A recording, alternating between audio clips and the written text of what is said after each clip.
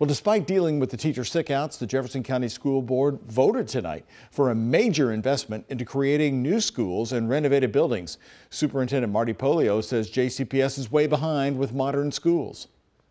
Once again, we have built one elementary school. Worse, we have neglected new buildings in some of our most economically disadvantaged communities.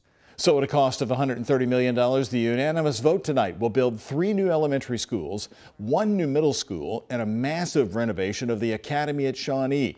The schools will come to the Newburgh area, South Dixie, West Broadway, and Eastern Jefferson County. But with the investment came the controversial closing of this school, Gilmore Lane Elementary. Parents turned out tonight to plead their case one more time. You're voting to close Gilmore Lane at the end of this school year. We do not see this as an opportunity to get a new shiny school.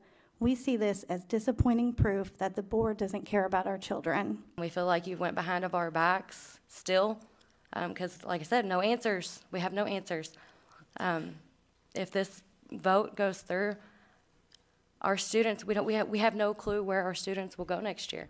About 270 students attend Gilmore. The plan is to move some of those students to Indian Trail Elementary and to some other schools. JCPS plans to move Liberty High School to the Gilmore site.